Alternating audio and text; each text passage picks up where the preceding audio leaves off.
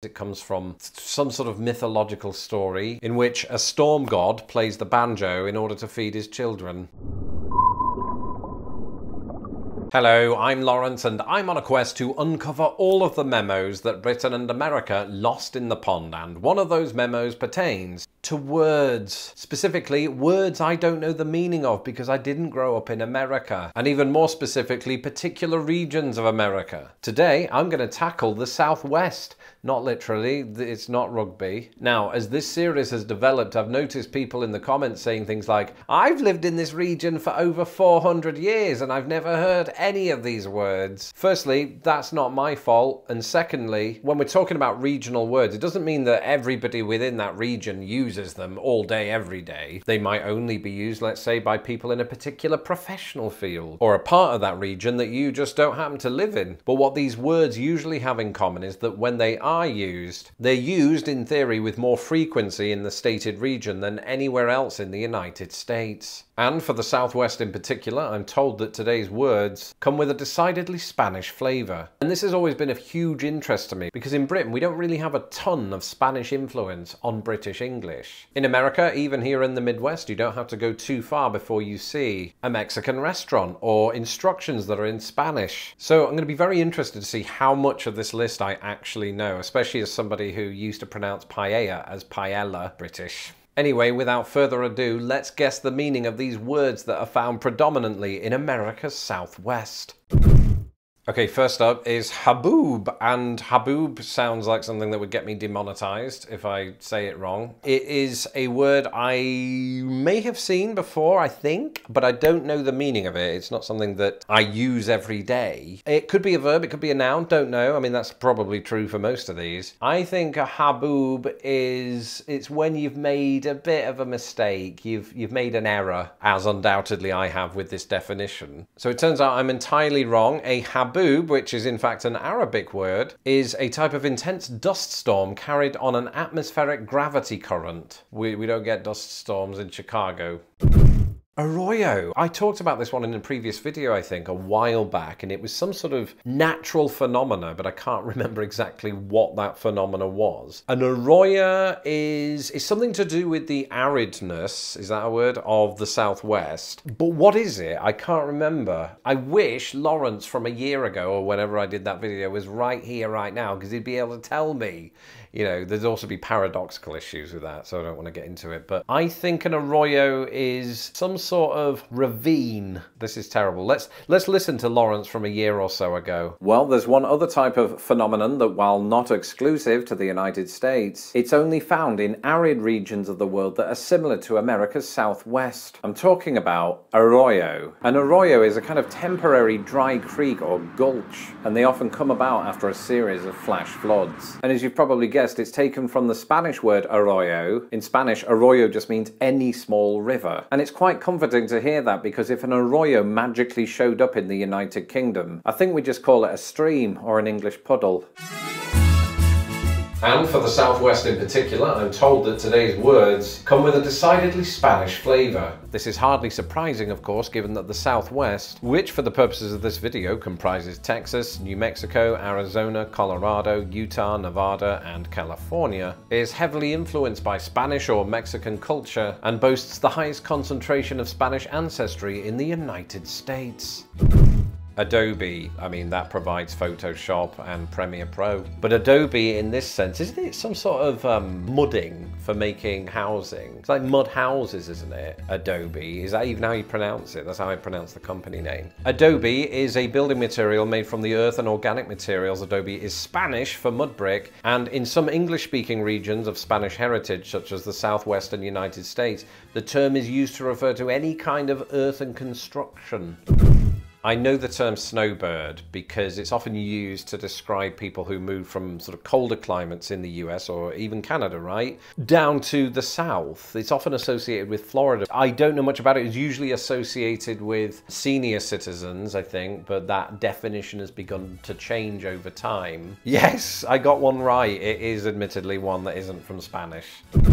Corrido. It sounds to me like a type of food, and I imagine that somewhere along the way there's going to be food items on this list. Corrido sounds like it is, but I don't know what. Probably something to do with jalapenos. Corrido is a style of burrito that has inside it all of everything. It's like an everything bagel, just in burrito form. You should never eat that because it sounds like it would be terrible for you. Corrido is not a type of food. It is in fact a popular narrative metrical tale and poetry that forms a ballad. The songs are often about oppression, history, daily life for criminals, the vaquero lifestyle, and other socially relevant topics. Not only were they widely popular during the Mexican revolutions of the 20th century, but also in the Southwestern American frontier, as it was a part of the development of the New Mexico music style, where it later influenced Western music.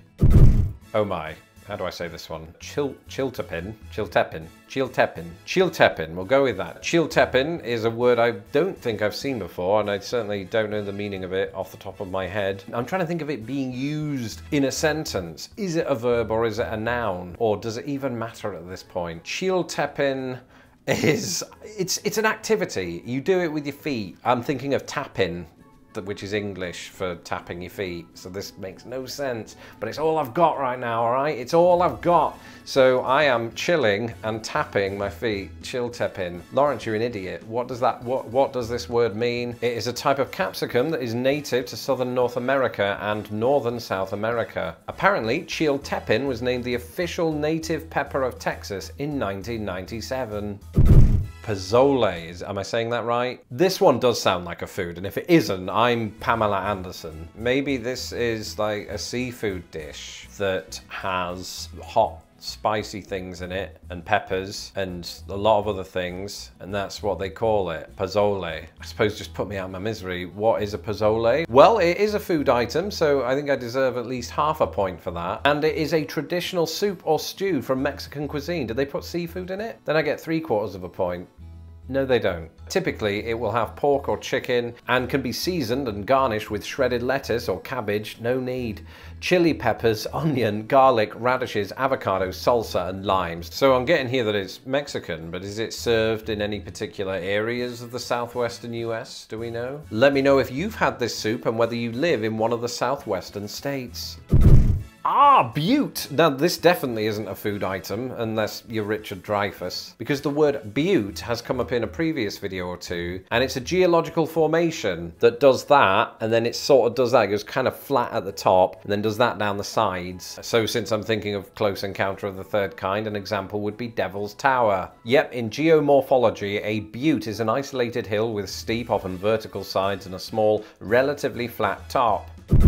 Mesa is, I thought they were similar to buttes, if not the same thing. If they're not the same thing as buttes, how do they differ from them? This is not a conversation I ever thought I'd have with anyone, much less thousands of people. So thanks for bearing with me on this. A mesa, as opposed to a butte, is a butte, but bigger. A mesa is an isolated flat-topped elevation, ridge or hill, which is bounded from all sides by steep escarpments and stands distinctly above a surrounding plain. It still sounds like a butte. Buttes versus mesas. This is the debate we're having today. What is the difference? Here we go. Buttes are smaller landforms than mesas. I think I win. Hatch chili. This is where I use my ridiculous English intuition and just assume this is a bowl of chili that has egg in it because eggs hatch. This sounds awful, so don't ever make that dish. Or it could have chicken in it, because when eggs hatch, you get a baby chicken. This is sounding even worse. I'm digging my own grave. But I honestly don't have any guesses outside of that because I'm an idiot. Oh, I was thinking of chili wrong. It's a chili pepper. And it's a chili pepper from the US state of New Mexico. And Hatch chili is a label for New Mexico chili grown in the Hatch Valley in and around Hatch, New Mexico. Norteño. This rings a bell, but I can't really say why. But I am interested by the first 4 letters there, because that could denote some kind of etymology to do with the north. That's just something you often see with words that begin N-O-R. Nordic is a good example. My linguistic brain is telling me that that's where it comes from. Maybe it's a Mexican or Southwestern way of referring to the northern United States. That can't be right. Norteño is indeed the Spanish word for northern. You've got to give me half a point there. And I do mean only half a point, because as it pertains to its use in the Southwest United States, norteño is a genre of regional Mexican music. It was developed in the late 19th century as a mixture between local Mexican music and Austrian Czech origin folk music. This sounds amazing. Menudo. Well, let's take stock of what we've had so far. We've had food, we've had rock formations, storms, and we've also had performance-based things. So maybe menudo is something that sort of mixes all of those. It comes from some sort of mythological story in which a storm god plays the banjo in order to feed his children. That is definitely not correct, is it? So menudo is a traditional Mexican soup, and apparently an annual menudo festival is held in Santa Maria, California, and since 1996 the Menudo Bowl is an annual event in Laredo, Texas. It's made with cow's stomach in broth with a red chili pepper base and usually includes hominy, lime, onions and oregano. And the last is hoodoo. Hoodoo, I think I am. I don't know what hoodoo would be in this context. I mean, obviously it rhymes with voodoo, but I don't know if it's got any connection to that. If it does, it would suggest magic of some kind. But once again, you know, I've been tripped up by a lot of these words. So whatever I think it is, it's not going to be. Therefore, I don't think that it's a food item with meat in it and, you know, chili peppers and some sort of tortilla. I don't think that. I absolutely don't think that, because that's reverse psychology. If I don't think it, it will be. It's not. It's a tall, thin spire of rock that protrudes from the bottom of an arid drainage basin or badland. I didn't know there was a word for that until today. We don't have many hoodoos in Chicago, although I suppose you could make the case for the Sears Tower, but I've always wanted to see some up close. That's it for this embarrassing episode. Let me know in the comments below if you live in the Southwest and if you've heard of any of these words. I'm Lawrence Brown. You can follow me on Twitter at LostInThePondUS, and don't forget to subscribe to my channel so that my videos don't get lost in the pond. As ever, a haboob-sized shout out to my patrons who make these videos possible. If you would like to become a patron of Lost in the Pond, you can do so today at patreon.com/lostinthepond. Until the next video, goodbye.